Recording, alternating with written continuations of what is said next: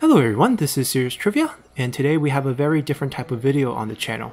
So usually I don't do these exploit videos, but since this is the first day of the launch of Total War Troy, and I have already found a way to break the game, I feel it's probably best I share it on the channel.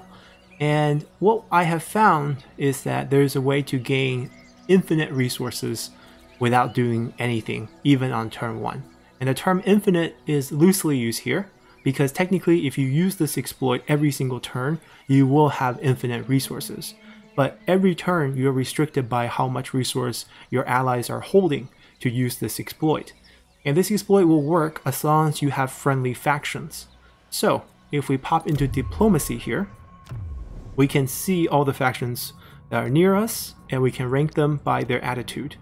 And anyone that's at least friendly to us, the exploit will work. And playing as Hector here, we have a lot of really good friends. Starting out with our father, Priam of Troy. We are trusted friend. These are the highest form of friendship you can have in the game. And if we come in here for a deal, there's two types of deal in Total War. There is bartering agreements, and there are single barters. So bartering agreements are long-term deals that can range from 5 turns to 10 turns. And it's exchange of per turn goods for each other. And single barters, like it sounds, is a lump sum payment that is exchanged right away. So they have these two forms here.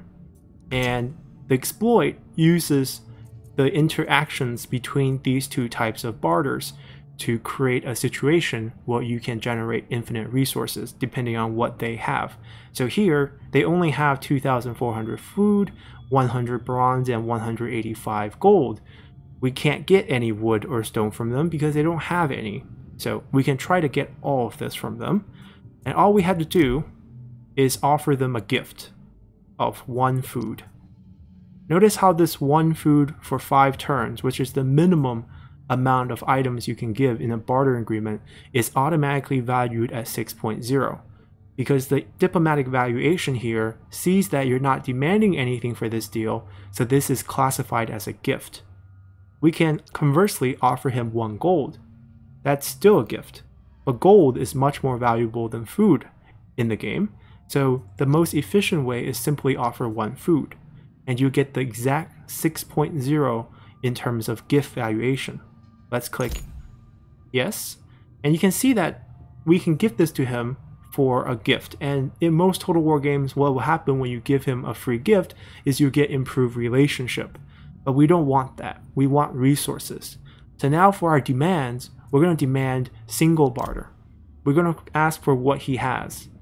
And notice here, no matter what we ask for, immediately the values start dropping to about 0.4 or 0.3 if it's gold. That's because gold is slightly more valuable. But the whole idea here is it doesn't drop to 0. Because you see what the game is doing when we have 1 food for return, it's converting that gift into what's called a complex treaty. And it's evaluating this treaty now as no longer a gift, but a sort of give or take between a per turn deal and a lump sum deal. And the system is confused, because it's no longer valuing your 1 food for 5 turn as 1 food for 5 turn. It's valuing it as a gift. It does cancel out the 6 points of value, but it doesn't cancel it out completely, which means I can do stuff beyond this point as though the deal is even. Here's what I mean. 1 food for 5 turn is equal to 5 food, correct? It's evaluating the last 4 food I added as the value of 4 food. If you're confused what that means, let's cancel out this deal. Let's just ask him for 4 food. Notice how it doesn't move up, because food is worth so little, it takes a ton of food before you even get that 1 point of value. Let's see where that limit is. He's very happy to give us free food because we're his son and we're very good friends. Okay, we found it. So around 750, he starts demanding 0.1. If we go back and restore our deal, and here we demand 750. It changes the value quite a bit, right? It's smart enough to know that this deal is not worth it, but we can ask for 50, we can ask for 250, or we can't. But there is a high amount of food we can ask back. And it gets even worse because you can ask for gold, which is a very valuable resource in the game. So we can add for 4 gold, and we can still get at least our, initial investment of food back. Look at this deal. Something is wrong here. It's a very small incremental gain, but nevertheless, you're gaining. And it's not even a type of loan. Usually in a loan, you get an upfront payment and there's a repayment. But the repayment amount is going to be greater than the loan. We're getting a loan, but we're getting 6 food right away and 4 gold for the promise of eventually 5 food.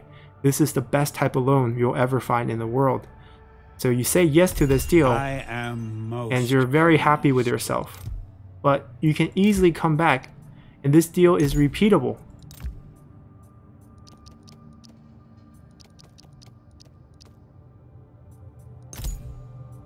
Until they run out of resources.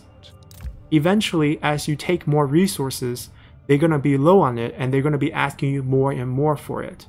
But still, you can empty them out pretty much every turn.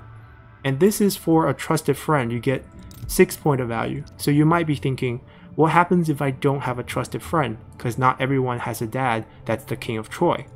Well, you just go back to your menu. So let's go down to someone who doesn't have such a green face with us. So let's talk to, let's talk to Aeneas. Aeneas is very friendly. Maybe very friendly is also 6 points. Okay, very friendly is not 6 points. Very friendly is 4 points. So you think we lost 2 points of value. That's actually not true. When we do a reset from a gift of 4.0 all the way to a complex treaty, what happens is we still have 0.4 value. Sometime when you drop to friendly, you might have 0.2 value. But even if you have 0.2 value, you can get much more than what you deserve. Look at this. Aeneas has 20 gold. And he's willing to trade us. It was getting ridiculous. Alright. We're getting 20 food and 13 gold for 1 food for 5 turns. That's because the AI is not evaluating this as 1 food for 5 turns. They're evaluating this as a gift. You show great. So with some patience, you can empty out all your allies on turn 1, on turn 2, on turn 3. Anytime you need resources, just talk to a friendly face. Negotiate. Friendly. Offer 1 food. 4.0. So he's not very friendly. So look at the reset. Now, this is more reasonable, right? But as long as you maintain good friends, you can get his resources. So for him, all we can do is get a little bit extra food.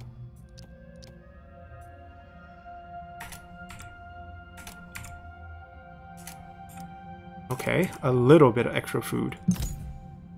Oh, that's because our offer bugged out. Even the system doesn't want us to do this deal, but I still think it's 12 food. We still come out ahead here.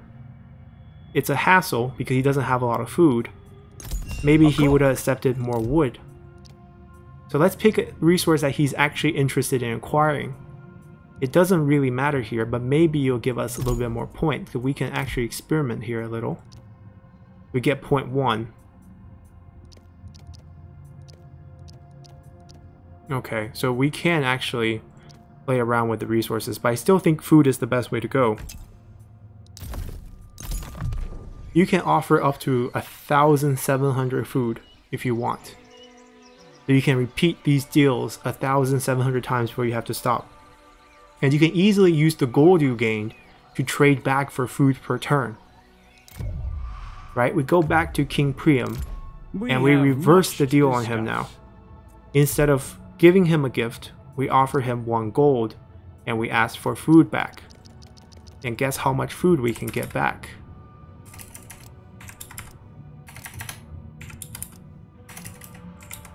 $50, 45, let's say 43, 42.